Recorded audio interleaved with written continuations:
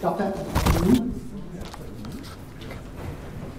Right, so tonight we'd like to share what we have learned from our microservices implementation journey. This is for the recording. Oh, for the recording, okay. Oh, sorry. Put this here. Sure. Yeah, okay.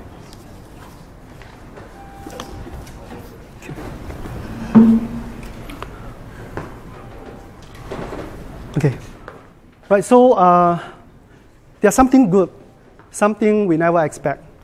And there are lessons we learn from the trenches, there are challenges after our time in the roles. Well, we took some experience, we took some practice to overcome them. I have no idea actually. It is wrong or? Yours is second. You want to try some? Yeah, no. So this is for the recording that you need to have. So it's the microphone. Okay, so why don't you keep this Oh, still the microphone, okay. Okay. I should say that. And then use this. Use that. So this is the one, right? Okay. Okay, so tonight there's some things very good, something we learned, and some challenges and some practice we took to overcome them. So we'll be sharing today, right?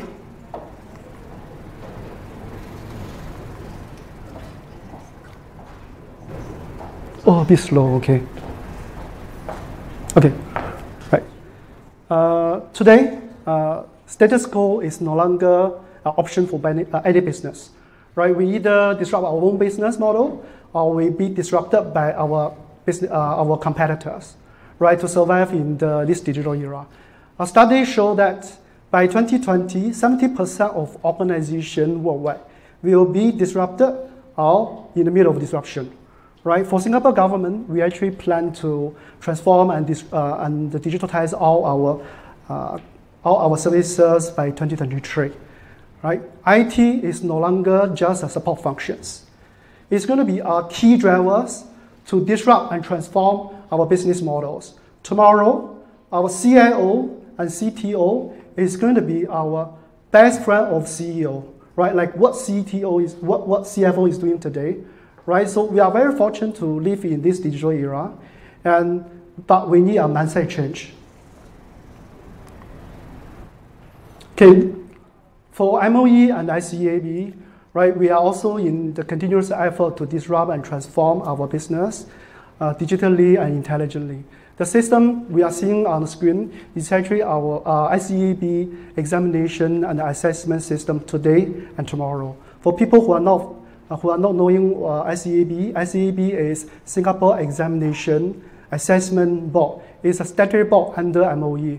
Right, the current system is actually being used by primary, secondary, and JC, total 369 schools, and 28,000 teachers is actually using this system to conduct a national exam, like a GC, O-level, N-level, and A-level, right? Even the PSLE, which is released today, right? So every year, ICAB and the school actually took about 284 Mondays to conduct the exam, and estimate about 1.7 million of papers answer scripts being marked in over 49 marking centers, right? So over the years, this system is actually become telecoupled. It's actually showing the high dependency among each others. ICAB and MOE challenge the status quo. Actually, we start to transform this whole system into integrated, more efficient, more cost-effective, better user experience, and even more digital capabilities. If you can see from this, okay, you can see here we actually have, we already have the digital answer scripts and digital marking, digital screen marking, right? It's actually support up to 11,000 of markers concurrently to do the marking. Right, it's a platform. It's going to be provide better and faster services to the public. Right, so to make this digital transformation a reality, modern design and modern engineering practice will be required in the agency-wide, which allow us actually to continuously innovate on the exam service. Also continuously allow us to unlock the exam operation effectiveness and the efficiency. Right? Design thinking would make our new system customer-centric and agile, and the product model will allow us to start small and from a minimal variable product to iterate quickly to approach to the end goals. Along the way, we also have agility to adapt to any unforeseen landscape change. Right? Mobile and the cloud first will allow us actually reach out to our end customers faster and closer than ever through the multi-channel and the multi-touch points. With API and microservices, right, approach will allow us to actually break the complex system into multiple microservices at different levels. We can see we actually have a system of engagement, which is the engagement channel to reach out our public users, and we have a system of records, right, is our backbone system, is a single source of truth for the backend examination and assessment data, right? We also have a system of insights, right? This is actually allow our public officer to use the data-driven approach to build a 360 view, understand what is going on and where we can further improve. Right, the example we are seeing right now is actually a microservices designed for one of our system record system called iExam. So it's integrated examination administration system. In this microservices implementation, ICAB adopt a domain-driven business and reusability first approach, right, to actually further decompose the system into a multiple microservices at the higher business level. At the lower technical design level, we actually make use of SPA, share nothing at the database, and the services should only communicate via API to decouple the services. Right? It also actually make the microservices to be future ready.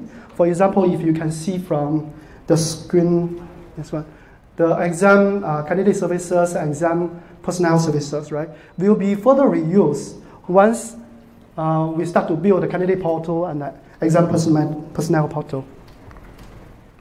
Right, so aside from that, we also stick to the single source of truth and high cohesion on the service level to get our lower level service design. Right. Apparently, there are so many values from microservices to the business. Right, it actually allows us to allow each of the microservices to evolve independently because we are able to break the system into multiple services. It gave us the flexibility to actually evolve and actually implement differently and independently. And each of the services from each of the change from each of the services actually can bring the minimum impact to the others because of each of the services is actually a single source of truth, and it actually have a complete of the business process and data, so it isolates the change from others. Granular microservices can be further reused for the future business needs, like what I mentioned just now, the candidate portal and CP, candidate portal and exam portals. Right, it also ready for future API integrations. And because each of the microservices can actually being built in with a different technology and different tools, we are free to choose the best technology suit the business. Make the services to do the work in a safe and fast way, right? So in future, if there's a need for us to replace any of the microservices, we also have a choice to replace with different technologies, right? So the loose couple services actually also allow us to iterate more quickly than ever to bring out the business value faster. Right, so we talk about so much about the microservices. Today, microservices is actually becoming overloaded and confusing software engineer term. So what exactly is microservices? In GovTech and MOE, we believe having one common understanding of microservices is critically important. It's actually ultimately help the team to pick up the velocity in the service journey. Right, so we believe microservices is actually an architecture. It's actually allow a collection of loosely coupled business services to come together and form application, right? Each of the services have to be a single source of truth, focus on one purpose, do it well, in the sense of it have a complete business process and data to maintain the high cohesion. So if this sounds very fluffy, actually we just need to remember three things, or three principles, right? Loosely coupled among the services, a single source of truth, and high cohesion within the services, right? This is going to be the three key principles for us to design a microservice and decide whether this is a microservice or not, right? So if monolithic app is one cookie on the left, right? So microservices is going to be something like on the right. And it actually break the cookie into multiple pieces with no outer boundary and no constraint on the individual services, growth, and movement. But come together, they work the same as a monolithic app, right? Right, so today, in terms of implementation, we still need to implement the real business logic like how we did in the past, but there are additional set of design and implementation we need to take care for the quality attribute of distributed computing among the network of services, right? So we like to call them cross-cutting concern implementation, right? Aside from the standard software tools and the environment we need to use, right? Today the modern engineering practice and technology is also mandatory and necessary for microservices implementation. The reason is actually failure among the microservices is really inevitable, right? So, the quality and the resilience can be designed, can be tested, can be automated, and can be managed by the recent or modern practice and the technologies like DevOps, CI/CD, containers, right, and orchestration and service mesh, all this, right? So today, the core challenge to the microservices implementation is elite management, or microservices elite management, right? So elite in the software engineer term essentially refers to the non-functional requirements. I think Gregor always like to call non-requirements not something not required. On contrary, they are very important, right?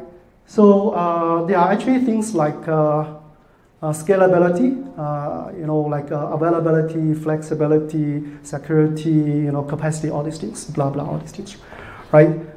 And those things, very important, and we really need to take care of them. And today, in the microservice context, we have additional set of elites, right? Aside from the existing one, we need to take care of, microservices elites. And I have listed in the screen, right? So this is not an exhausted list, right? In your elite list, you should actually cover the full life cycle of service management, right?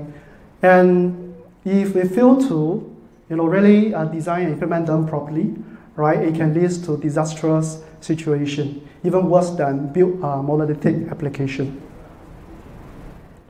Right, so we've been there. Actually, we've seen that before, right? We like to give our recommendations, and we strongly believe this might be the better way to go. First thing first is how to decompose the microservice. This is really, really a big challenge, right? So we recommend people always have a two approach coexist in our mind, right? And one is primary, the other one is secondary. Domain-driven first, review, and strangle it later, right? Take the domain-driven approach to focus on the business process and the business event over the data to decompose the services at the higher business level, right? If later, right, if we didn't do it, properly, and we may end up build a group of distributed monolithic app with high dependency among each others, and eventually we repeat the same old stories. All these dependency, all these cohesion issues, right? And if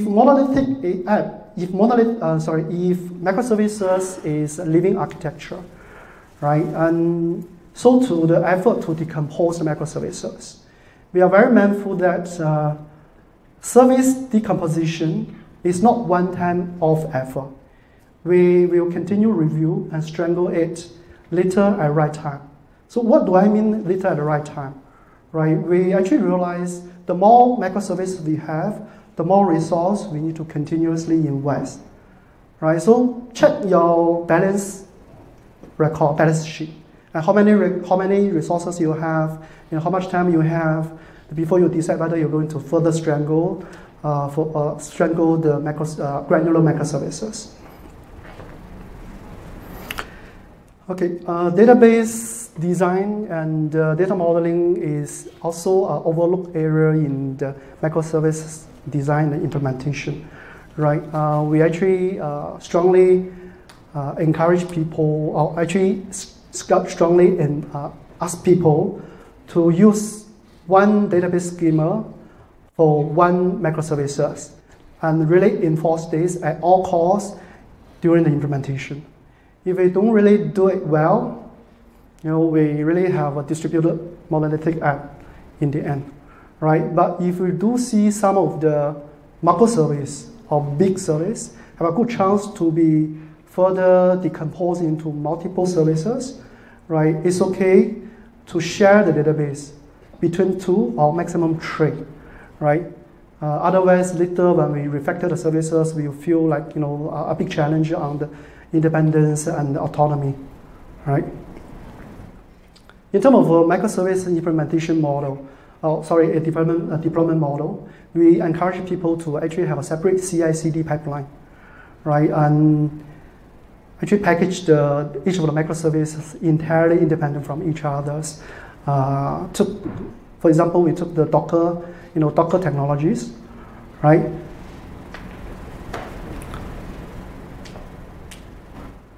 In terms of service implementation, especially on the logic, right, we recommend people to take a consistent approach, especially on the microservice state and data management, right? Each of the service should have a state manager to capture the state and data change in consistent manner, right? And if there's any state change need to be coordinated across microservices, then all the participating microservices will need to implement the support of state change compensation in case any of the services fail, right? In this way, we are able to maintain the consistency of data consistency and state consistency across the services. Right, so how to maintain data consistency across the services?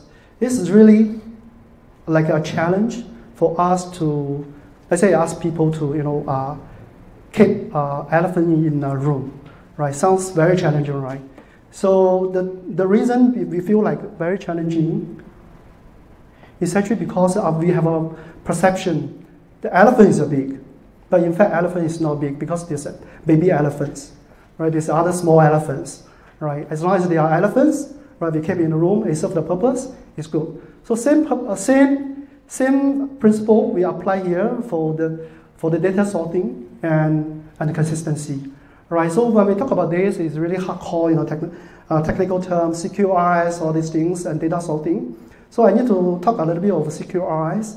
CQRS stands for command, query, responsibility separation. CQRS in fact have nothing to do with microservices, but microservices make use of CQRS and make it popular. CQRS introduced a very simple idea in the service design.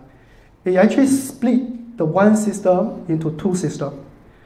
Command system, which is doing update, delete, create, update, delete, and query system, right? It also requires 2 different data modeling, right, to support the query and the command side of the system, right? In microservices, it's absolutely okay to have a secure RS, to have a split of the microservices, but whether to introduce two data modeling, I would say, we do it wisely, or we do it later, right?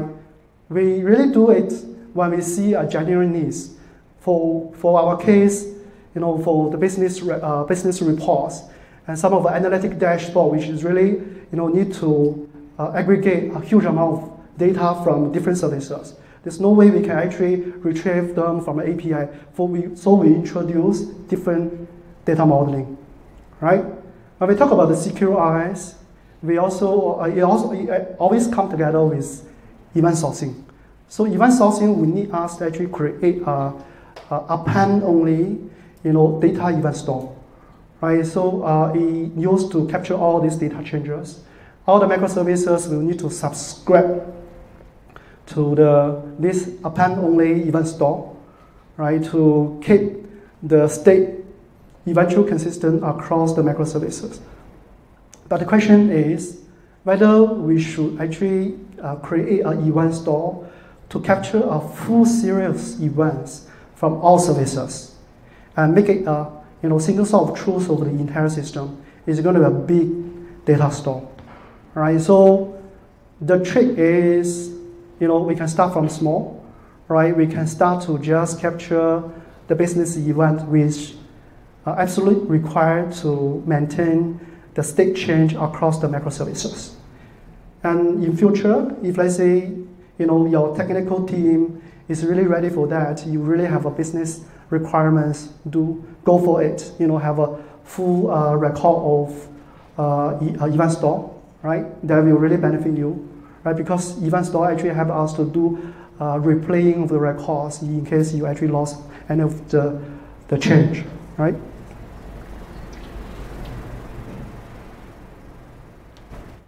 Right, so come to the utility management. Utility management is really critical to the microservices success, right? We broadly, actually, there are two approaches. One is microservices container manager approach. We will be implement and manage within the service local custom codes, right? Another one is actually setcard proxy container. Is actually managed and implemented inside the setcard container, which is come from the service infra. Right, depends on which service infra we are using. Right, if service orchestration is taking place at a container level or even below, right, most likely the utility management will be implemented inside the customer codes. As we can see that the pink box are the customer codes to manage the utility. And we need to repeat the same customer codes all over again across the services, right? And the other thing is, if we do this way, our service implementation actually have a built-in dependency on the underlying service infra.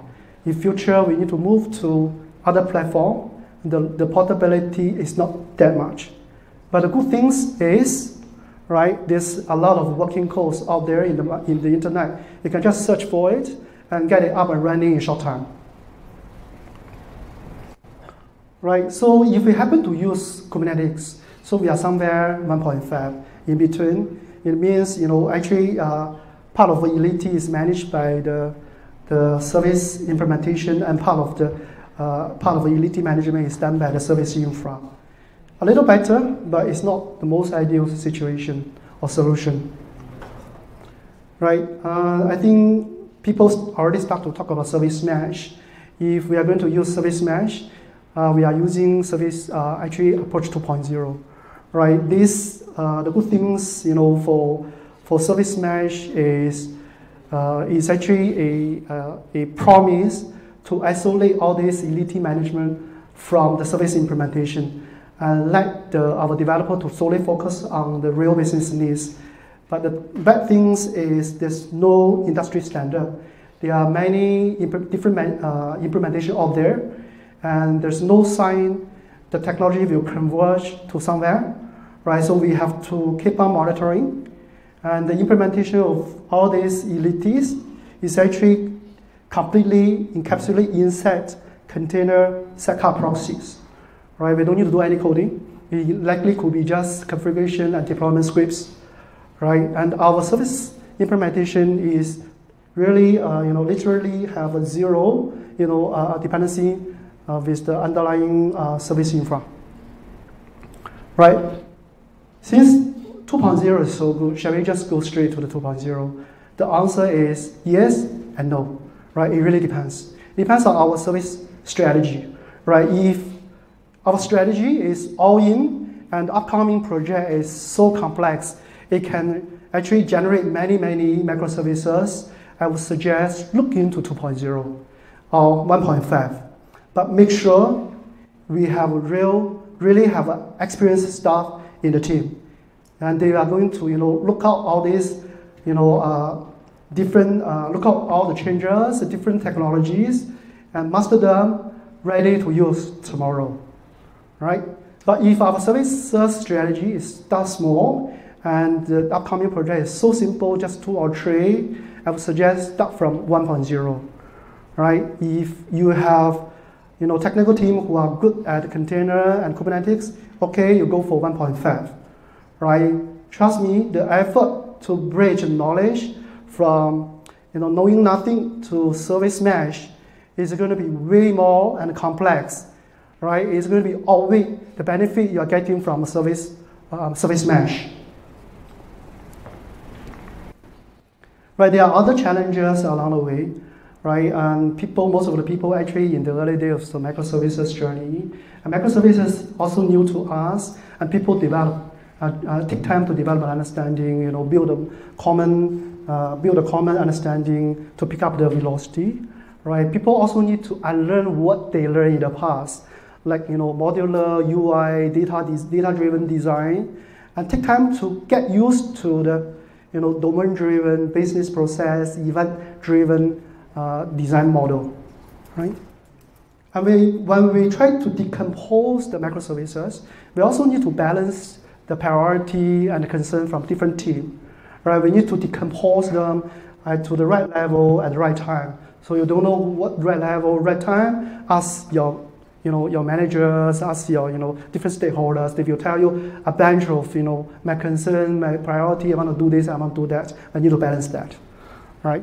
And the new functional team will need to acquire a substantial of business knowledge in a short time. After that, they need to transfer this knowledge to the technical team. Because today, microservices design still heavily rely on and driven by technical teams' understanding. This is really a job, honestly, because microservices, the first level of microservice design should be business process and event-driven. It's no longer data and technology-driven. We need everybody come together to create this first level of microservices design before we get into the technical. So we need a mindset change in terms of the design process. IT or technical people is no longer the driver of microservice design, but the key facilitators or the co-pilot at most. Aside from that, our technical team also have a own challenge. We need to acquire a substantial of knowledge within the short period of time. For the microservices technology, there are so many technology out there. Today you got a Docker container, you got EKS, ECS, Azure technology, all these things, right? And we also need to keep up all these different keep up the change and look out for any emerging technologies. We need to know what is good, what is bad, pro and cons, and we decide what is the practical solution, what is the practical way up from these dilemmas, right? Because we also have a challenge of resource and the time, and we need to balance different, whether the technology is ready or not, right? People is also a big challenge. Not many people actually have working experience in microservices. Right? A lot of time you ask them, they are actually working, their experience very textbook level, right? They build they build in-house, very like pet store experience. Yeah, but it's good, but better than don't have, but it's still textbook, right? So there's no working working application for us to rely on and draw the experience.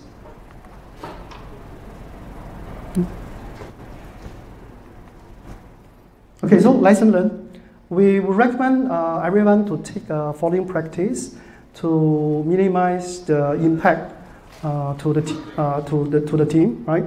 Right. So first of all, we should play thought leadership, right? We actually we should run microservices education sessions, draft the design and discovery sessions to bridge the knowledge gap, to build one common understanding. Right? We ask people. We like to ask people to run the event storming workshop, right? So we can quickly build up the business knowledge to design the first level of microservices, microservices at the business level. And we recommend people to review with all different roles, your CIO, your CTO, your head of division, to understand their concerns, priorities, balance them, right? Even maybe also moderate their expectations, right? And for technical team, we need to actually keep abreast to the technology advancement, push all these new ideas, new features, functions, and examples to the partners. Right? Encourage people to actually do your own research, engage technology consulting services, right? And do your own POC to minimize, mitigate the risk on the design. And having people readily available in your team, because we actually noticed that there's gray and emerging area. Actually, there's a gap in between application development team and cloud infra team, right? This new tier, I like to call it service infra tier, right? They actually someone need to actually design the overlay network. You have the underlying, the software-defined network. But when you come to the microservices, you have another overlay network. And you need to actually manage properly, design properly the service traffic across different networks. And you need to do all this design, and also need to do the setup, like automation, like a DevOps, IAC, container orchestration, all these things, right? You need someone really start to bridge the gap between two teams, right? And the last one, listen to your partners, right? And build up win-win solutions together with them.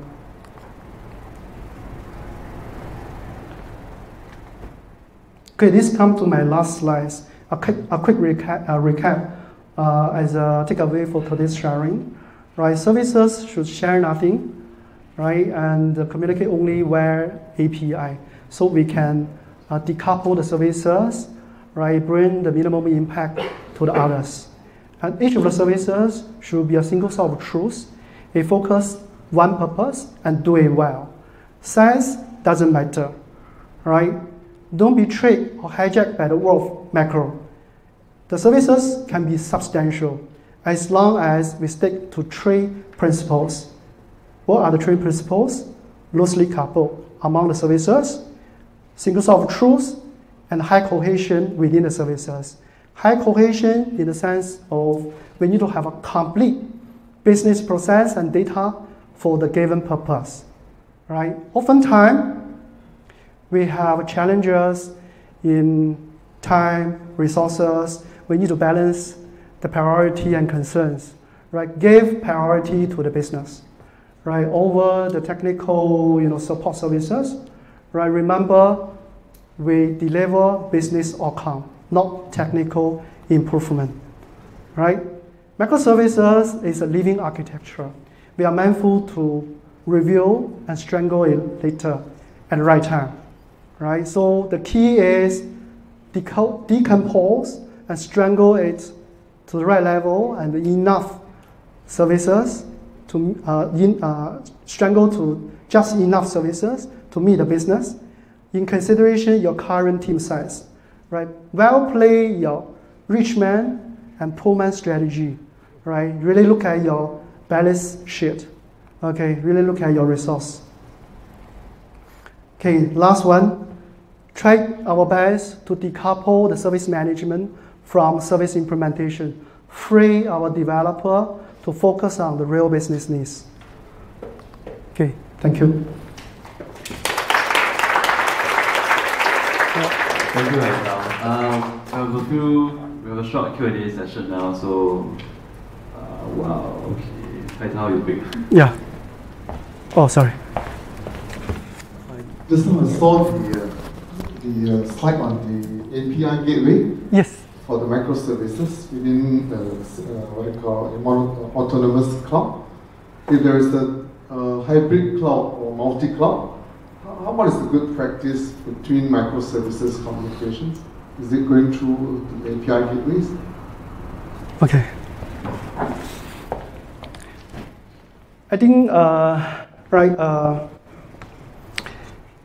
sorry, I just want to rephrase your question, make sure I understand you properly.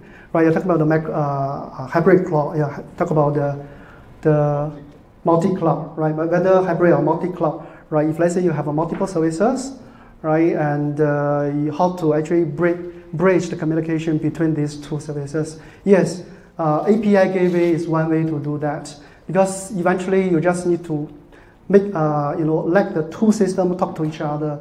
Whether to use API gateway is your choice. You can actually don't use API gateway, also fine, right? The key is how many API you have, right? What do you want to achieve with the API gateway?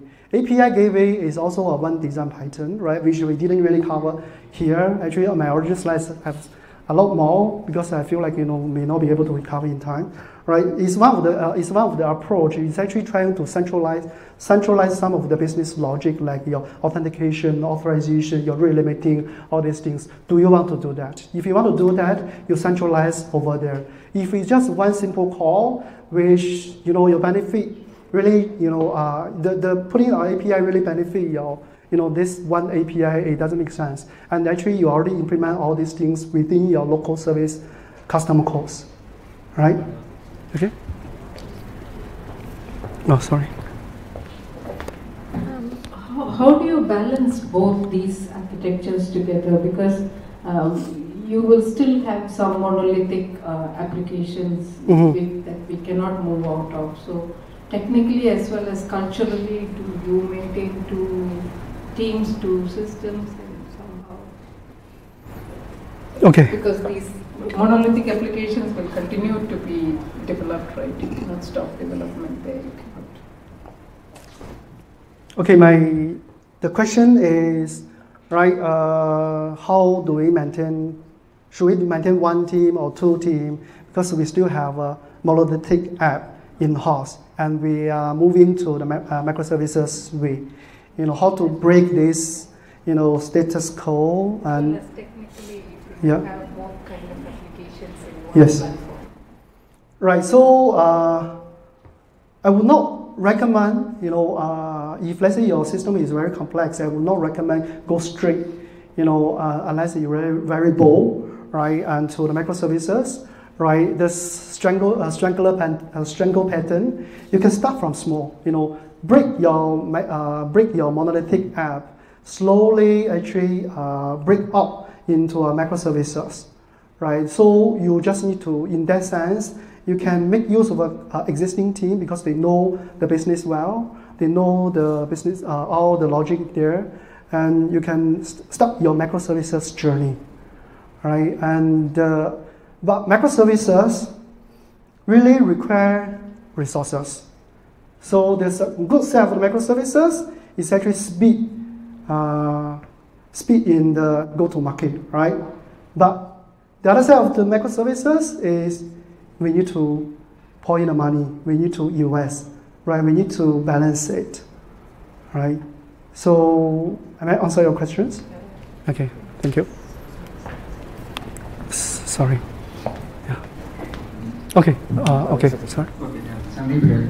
Actually, my question is related to performance degradation in microservices. How can we overcome those challenges if we suppose I'm calling an API and I see a performance degradation, like I'm getting a late reply from that API, and I used to get a fast reply before that. Like, how can we overcome those challenges with those APIs? Okay, that's why modern engineering practice come into picture, right? So there's a term called observabilities, right? When we come into microservices, we really need to enforce these observabilities, right? To really understand, we need to have a API tracing. We need to have APM into the application. We understand where exactly the bottleneck is, right? So we can right away pinpoint the problem and go and fix it, right? We feel fast, right? We need to feel fast, and we need to respond fast, right? So the key is make use of modern engineering practice, put in the observability set of monitoring tools, right? To really help you to pinpoint the problem, where is the bottleneck. But still, even if we find the bottleneck, and still our performance is still not better than what we used to have previously, right? And still, should we go ahead and use those APIs, or shall we stick to our old logics? Okay. Your question. Let me rephrase your question. Is you build a microservices, and the microservices being built properly, correctly in place, and problem is the performance is not better than the monolithic app, right? Go back to your monolithic app, really. Yeah.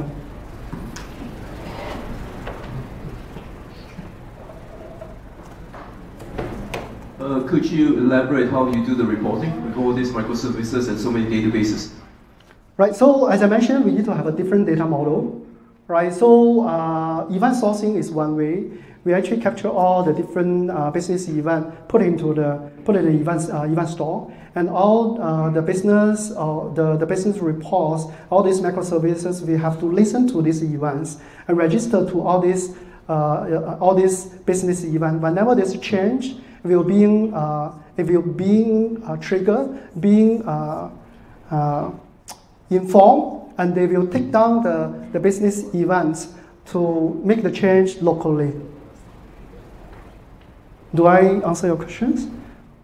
First of all, we need to have two different data model or two different database, right? We need to have an intermediate to actually bridge the differences because there are two different data store, right? So when you make a transaction, which is your command set of the system, and make a change in your command database, right? We need to propagate the change to the other set of, which is query set, right? We introduce event store, right? And your query set of the microservices will listen to the event store whether this event come in. And then if there's any event coming in, you make change locally, so it will be consistent. But it's not instant consistent, it's eventual consistent. So every microservice has its own query database? Arrow query database. No, I don't. I say we should do it wisely or do it later. Right? Depends on your business requirements.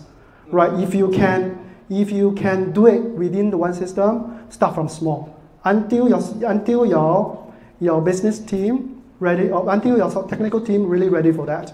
Because I don't see any immediate business requirement for that.